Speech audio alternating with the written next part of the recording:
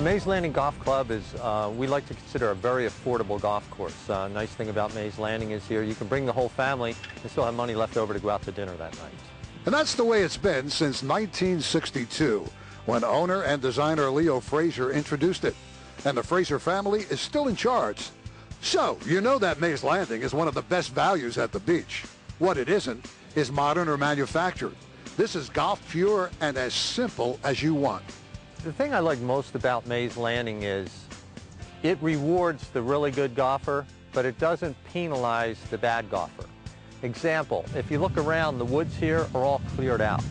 Okay, so if your ball's in the woods, you can find it without any trouble, and the better player has a chance of getting the ball from the woods to the green and without losing shots. You can have a combination of some long par fours, some short par fours, where you basically have to play golf. You have to manage your game. You're going to use every club in your bag. There are 4 sets of tees from which to choose that take the course from 5,300 to 6,600 yards, with the finishing holes among the longest and most challenging in the area.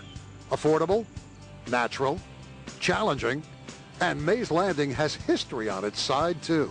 We are probably one of the oldest clubs in here, and basically if you get a chance, go looking at our wall. One of our past club champions was Jimmy Dent, the long driving champ, and Jimmy really made it famous on the tour, on the senior tour.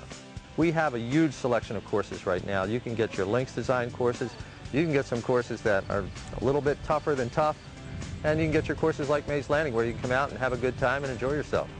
And the 18 handicap's not going to shoot 120.